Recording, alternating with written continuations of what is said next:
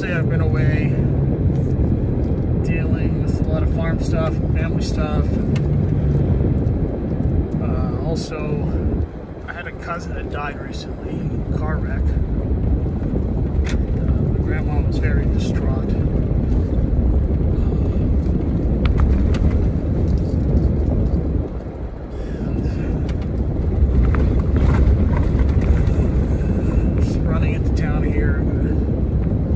Sell some of my eggs, my chicken eggs, run a few errands. Something I've been thinking about lately is how is it tractor?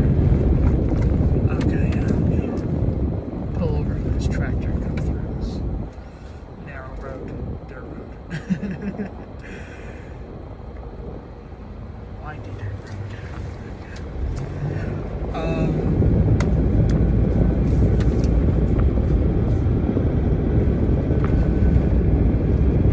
So, you know, after the crucifixion of Jesus Christ, you read about,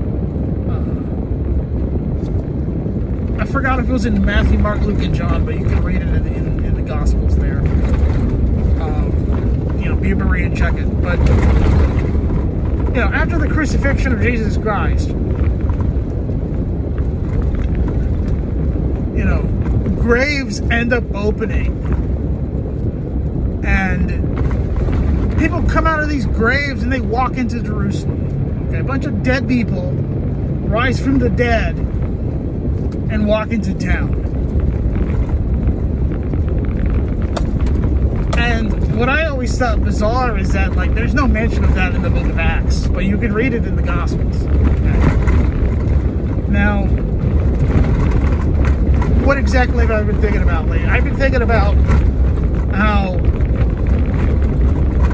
you know, when you get to the book of Acts and the day of Pentecost, you know, and the apostles start preaching to the crowd and telling people about Jesus and how he was the Messiah, and, you know, Israel as a whole rejected him, right? But I think about in Luke, where Jesus tells a story about Lazarus and the rich man, right? And, you know, Lazarus goes to paradise and is comforted by Abraham. You know, it says he goes into Abraham's bosom, but I read that as literally he gets embraced by Abraham in his chest, like Abraham gives him like a big hug. To me, calling paradise literally Abraham's bosom is kind of weird and confusing, because also, why would you call paradise Abraham's bosom if people got saved before Abraham? So that kind of doesn't make sense. So I literally, when I read that, you know, he goes to paradise, but he's, you know, he gets embraced by Abraham, basically. He gets comforted, but, you know, and greeted by Abraham. But, you know, there's that gulf, and the rich man's in hell, and, you know, he's being tormented by the flames, and then he's begging for, you know, somebody to go and warn his family, right, about hell.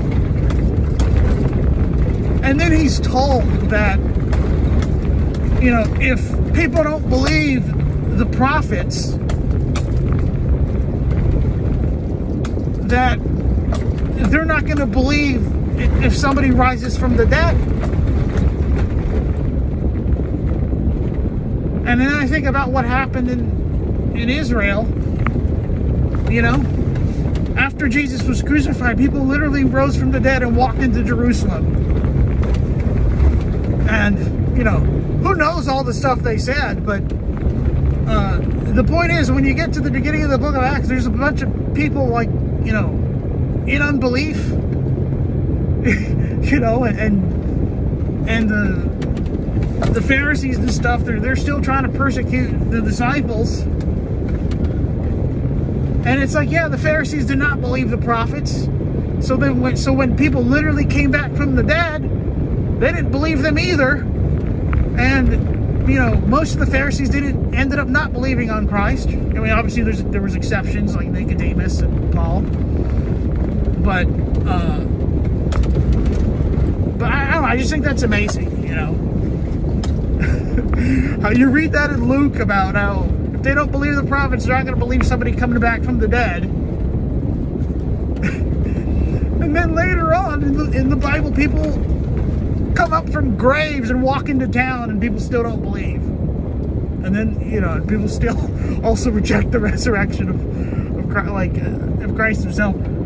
I think that's wild, you know. And, anyways, that was my little thought for today. Or at least this morning. Take care. What do you guys think? Put something in the comments.